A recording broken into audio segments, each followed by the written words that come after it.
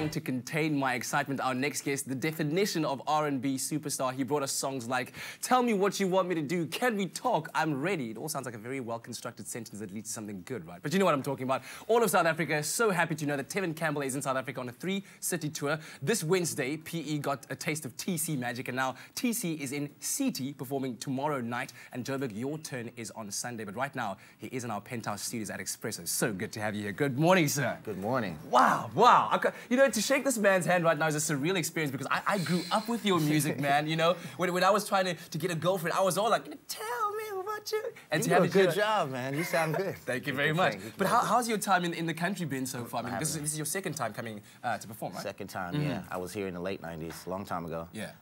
So it's been a long time. I'm having a great time so far. You landed on Sunday last week and you performed in PE on Wednesday. How was the crowd? The crowd was crazy. I was not expecting. It was a sold-out crowd. Of course, black ties were great. But yeah, it was surreal. It was really surreal. They knew every word and every note and every phrase into the song. Like you could just pop the mic like that into the audience. I did that a couple of times. But sometimes I had to tell them to be quiet and listen to me sing. It was great. it was surreal. I couldn't ask for a better show. Wow, man. But tell me about that. I mean, we were talking just now about when you perform, right? And you do those classics, because I assume that the South African audience would have wanted quite a lot of the classics. Yeah. Do you drop them like a key or two down? Because those songs are high. They're high. No, we did actually to track at the show Wednesday night, so they are in the original key.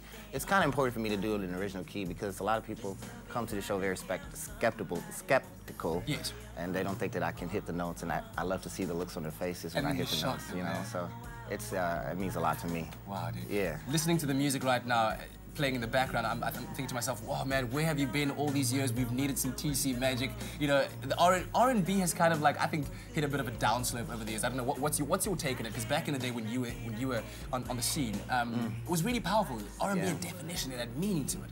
Yeah, but you know what? I think it's making a transition back to it, though. I think a lot of artists are realizing that it's very important to be original and not to try to sound like everybody else, not to try to sound pop or white. Yeah. You know? It's all about rhythm and blues and soul. Yeah. And I think that there's a lot of songs that are coming out on Blurred Lines. Yeah. Robin Thicke is a perfect example of the transition I think that R&B is going to make. Are you rocking that tune on your iPod right now? Yeah.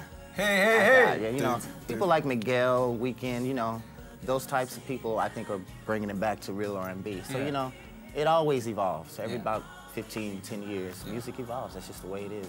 And it'll never be like it was back in the 90s. Oh, man. Well, I don't know, man. Some people are really feeling that, you know, people are really feeling that honesty vibe these days. And when musicians write songs, they're all about being honest and relating that feeling to the audience. Yeah. But I know that lots of your fans might be wondering, like, what have you been doing over the years? We've missed you. Why have you been away for so long? Well, after the solo album, I think it was the last album, the fourth album, Tevin Campbell released, I just decided to take away from the limelight, to get myself together, to grow up, to become a young man.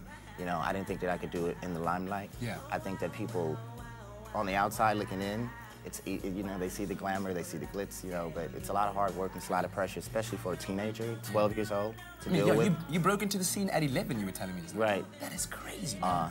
So it's a lot of pressure. So from me and my health, I needed to step away. You know, I sympathize with Justin Bieber. I was about to ask you about JB. I can understand what he's going through, you know, because it's a lot of pressure. Yeah. And with social media today, it's on a whole other level for him. But so I decided to step away, and I didn't intend for the break to last as long as it did. But I got an offer for a Broadway part, and I auditioned for it in 2004. And I got the part, and I did it on Broadway for 4 years, and I continued the role in Australia. I lived there for 2 years. So I did live theater for 6 years, and it humbled me and disciplined me and all this other stuff. It was great. Dude, but beyond all of that, man, we are so grateful to have you back in the country, to have you back making your music. We're going to talk about your latest album that you're working on right now a bit later on, and obviously to hear some TC magic here on Expresso. You do not want to miss that. 8:10. I don't care if you're going to work. Tell your boss right now you're going to be a little bit late because Tevin Campbell is performing right here on Expresso live to all of you in South Africa. Right now, let's go over to the kitchen where Linda and Hillary Biller are getting their cooking on.